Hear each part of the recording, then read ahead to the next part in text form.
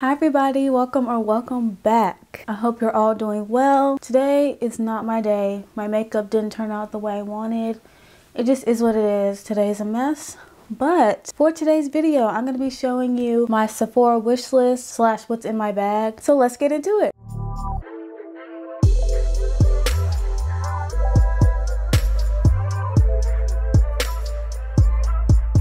When it comes to what's in my bag, it's basically what's in my wish list. Because I usually go back and forth because I'm so indecisive and these products are expensive. Let's start off with this Artist Couture Supreme Nudes eyeshadow palette. Y'all, this is so pretty. It's giving fall, like the green in here. It's so pretty. I love it. And I love that they show the eyeshadows on different skin tones. They look so beautiful, sultry, and buttery. Like, I really love the shades in here. The shimmers are what excites me the most. I feel like I need it, but like it's $45. I know I spent more on an eyeshadow palette before, but like I'm like, am I going to use it? You get a lot of variety with what you can create with this small palette.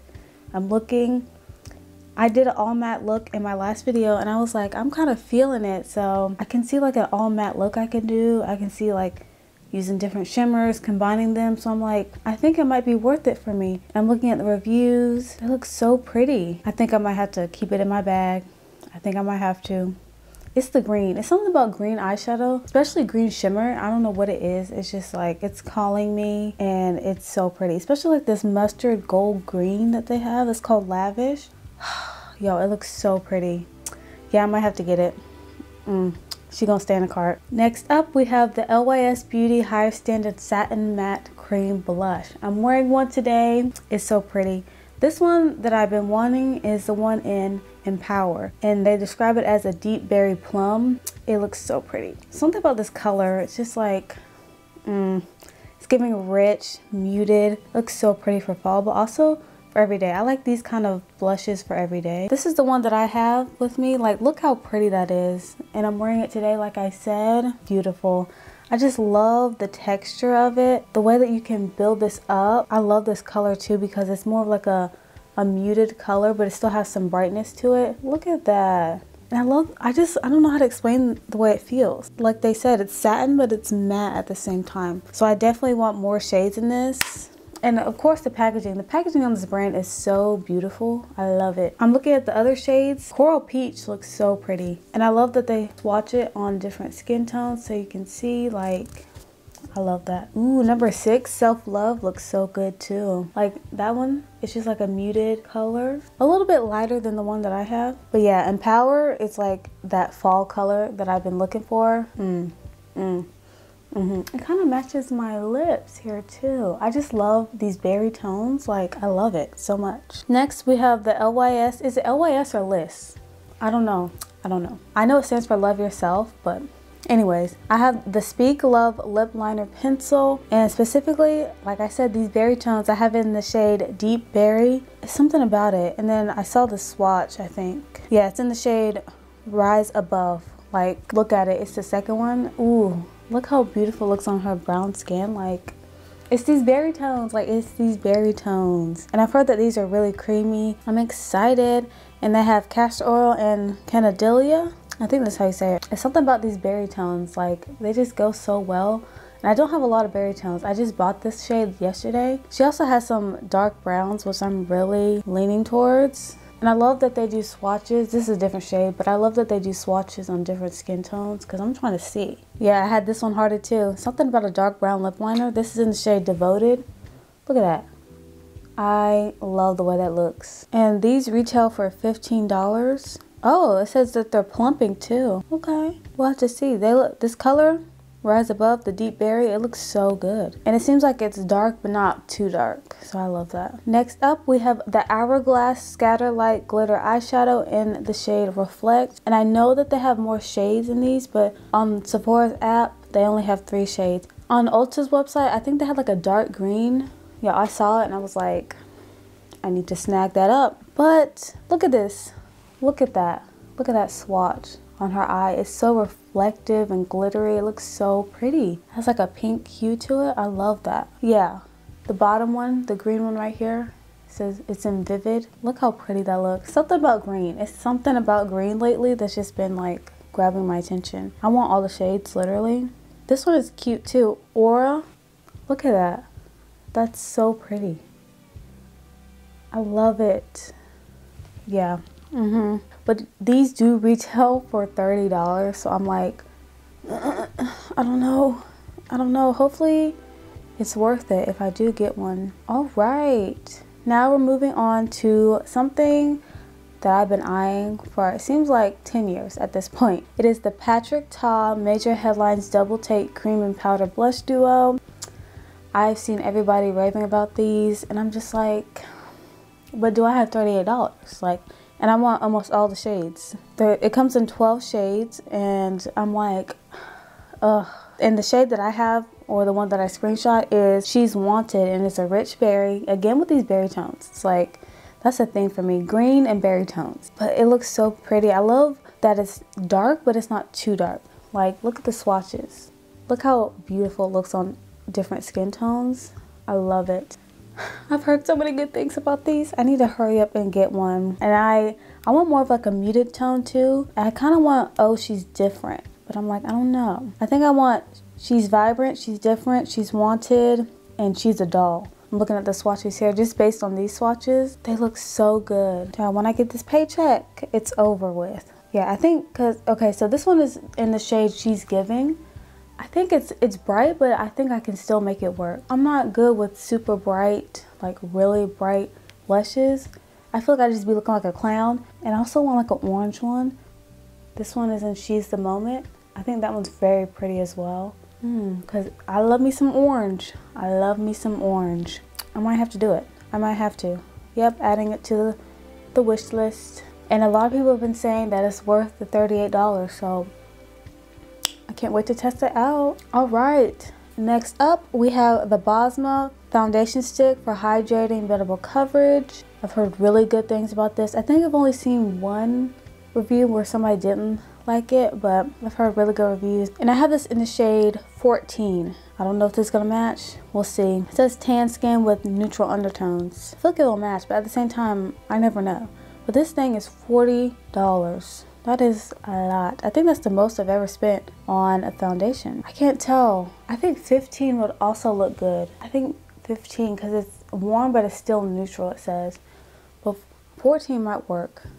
Do we have the same skin tone? I can't tell. I don't know if we have the same skin tone. Do we? I don't know. I feel like it has some warmness to me, but like at the same time, I feel like I'm more neutral. I might have to try it. I might have to. I keep putting it in the cart and then taking it out because I don't know. I'm like $40, that's a lot. But I'm like looking at the way it looks like before and after. It looks so pretty and skin-like, but still great coverage. I might have to. I think I like it. Yeah, we're gonna keep it in the cart. I've only tried one other foundation stick, and it was the Thread Beauty foundation stick, and that one was beautiful. Love it. All right, next up is another very expensive one, but one that I've heard so much about. It is the House Labs Bio Radiant Gel Powder Highlighter with Fermented Arnica. This thing is $40. I have this in the shade Sunstone, and it's a pink gold. It looks absolutely beautiful, and it comes in 10 shades, which is good for a highlighter. I don't think I've ever seen a highlighter come in 10 shades. And their bronzer from House Lab is like 12 shades. I've never seen that. I love that so much. I think this one would go very well with my skin tone. The other ones look a little dark for me. The swatches, oh my gosh, it looks so smooth on their skin. I have a lot of texture. Hopefully it'll look smooth. Wow, these shades look so pretty. They look amazing. I wonder what they would look like on the eyes. It says it's talc free, it helps reduce redness, it brightens and smooths, it nourishes and softens, and it protects. Okay. Ooh, look at this one. Pink amethyst. Wait a minute. Wow, that is intense, but it's so pretty. See, this is what I love. I need to see it on different skin tones, okay? I love it.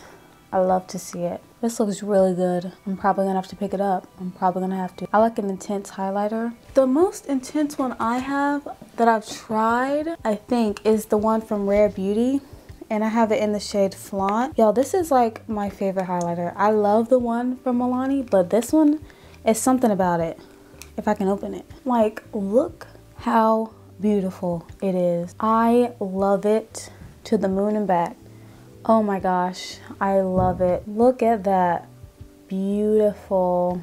Every time I wear it, I'm like, she's the one. And it's just smooth. It's not glittery at all. The highlighter I'm wearing today is what is it called? I think it's called the Bite Size Duo from e.l.f. I think that's what it's called. I have it in the shade Pomegranate. I love this highlighter as well. Like, look at that. Boom. Glow, glow. I love this highlighter. It's also soft and wet, and I love this shade on me. Look at that. I love it. I love it. A lot of people aren't into highlighters a lot anymore. I am. Something about it. I don't know. I love the glow that it gives. I love a good highlighter. I might have to get this one from House Labs, y'all. I might have to. Next up, we have the Kulfi Main Match Crease Proof Long Wear Hydrating Concealer. It looks really good, and it comes in 21 shades. I have it in the shade Koya Kisses, and it's supposed to be tan with neutral undertones. I'm like, she's similar to me. I think this foundation I'm wearing is too dark, but I think that would be a nice brightening shade, but not like too bright. There's a lot of stuff in here. Amula fruit extract. Never heard of that. Saffron flower extract, rose hip extract, licorice root extract. Okay. Now, I usually don't like hydrating concealers, ones that are so dewy and radiant that I don't know, I don't like the way it looks under my eyes. I have this one from NYX that I've tried out, and it wasn't my favorite. It's supposed to be hydrating and crease proof, I do think. It's a serum concealer. Everybody loves this, but I don't know, it just does not wear well under my eyes, and it creases. It just doesn't look good. This one is kind of the same thing. It's supposed to give medium coverage, hydrating, good for redness, good for dark circles, radiant finish. But I'm like, I don't have the best track record with hydrating stuff. Sephora, this Catrice True Skin High Cover Concealer. It has hyaluronic acid and it's hydrating. I recently just tested out in my last video. This wore so well and the coverage was amazing. So I'm like, it could either end up like the NYX one or it can end up like this one. So it sounds really good, but I'm like, I don't know at the same time. Y'all, I don't know. Yeah, this is another one that I was putting in and out of the cart because I truly didn't know.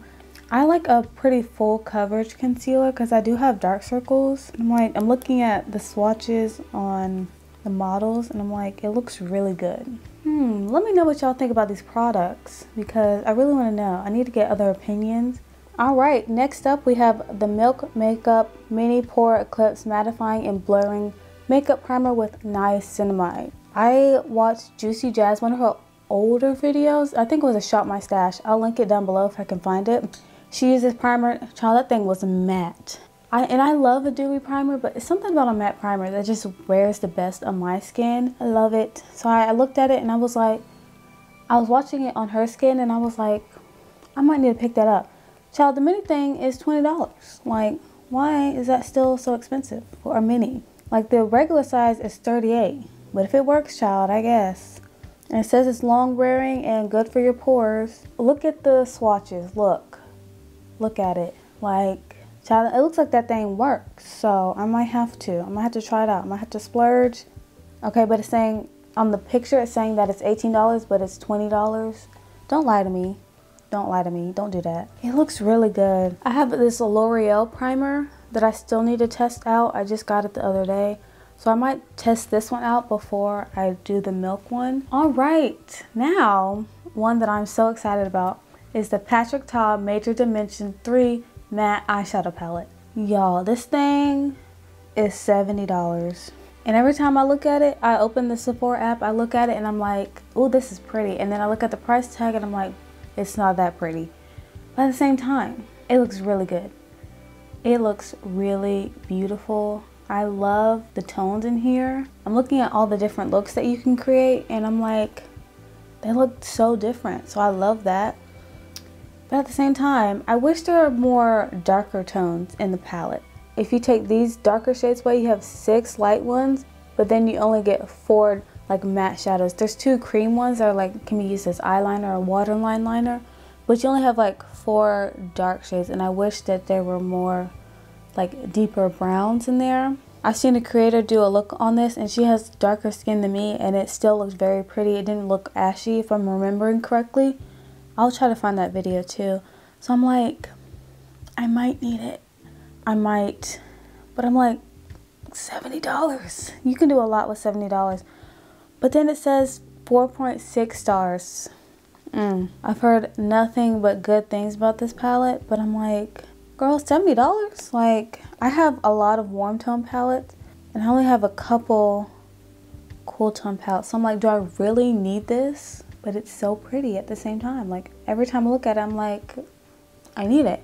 But then I'm like, but you don't, girl. If you have this palette, let me know. Is it worth it? I keep looking at it and I'm like, I really like it actually. I don't know. I have this cool tone palette from LA Girl. It is the Keep It Playful palette in Downplay. I love this palette. I use this today on my eyes and it's more cool tone. So I'm like, if I have this, do I really need that palette? Like, cause I really love the mattes in here. Like, this is a foiled glitter, y'all. And this palette is $10 and it is a foiled glitter. Let me show you. Like, look. I mean, so I'm like, I don't think I need that palette, but at the same time, I really want it. And I'm not really like a cool tone person. Whenever I dabble into cool tones, I use this palette or the Cara Beauty palette. Let me see what it's called. It's the Cara Beauty Hello Honey palette. Like, look at this. I got this on sale at TJ Maxx, but it's still on their website. And child, this thing comes with a mirror. I've already tested this out and the LA Girl one out. But like, look at these tones. Like, do I really need the Patrick Ta palette? I don't know. Maybe, I don't know. So I might hold off on the Patrick Ta because I'm not really that into cool tones. But like, y'all, I keep saying it, but like, I really like the way it looks. Okay, the last product is new and is the LYS or LYS Higher Standard Cream Glow Blush Sticks. I am a sucker for blush. I love blush and I love their cream blushes, so I'm excited to test these out. These are glowy, so we're gonna see how it looks on my skin. I'm definitely getting this. It's $20. The shade that I picked out is Unfazed. It's a berry plum, of course, but look how it's so, the swatches are absolutely divine. Like, I'm eating it up. Every time I look at these swatches, I'm like, yes. So I will try one shade, we'll see, maybe two. But we just gotta see how they're gonna wear because they are a bit more glowy, and then see like what happens when you set them down. Ooh, Elite looks good too. Like, this one is an Elite. That looks so good too. Wait a minute. And so far on Sephora's app, it comes in 5 shades. All the shades look stunning. All of the shades look stunning. But I'm like, wait a minute. I don't think I've ever looked at like a cream blush or a powder blush even and been like, I need all the shades. But with this, I'm like, I need all 7 shades. It says there's 7 shades, but I only see 5 on the app, so I don't know why that is. But I think I might need all the shades. They're supposed to have green tea extract, watermelon seed extract, and rose hip oil in them. A lot of products have skincare in it nowadays. I'm not mad about it. I have to watch reviews. I have a lot of other stuff on my wish list, but that was just what was in my bag. I didn't want this video to be too long. Alright, you guys, that was all for today's video. I hope that you enjoyed just sitting back and relaxing and talking about products that we might or might not get. But a lot of those products, they look good. Like, they look really good. Let me know if you tried any of these products and if they're worth it or not. I would love to know your opinion. I hope this week has been good to you. I'm sending so much love and positivity your way, and I cannot wait to see you in my next video. Bye!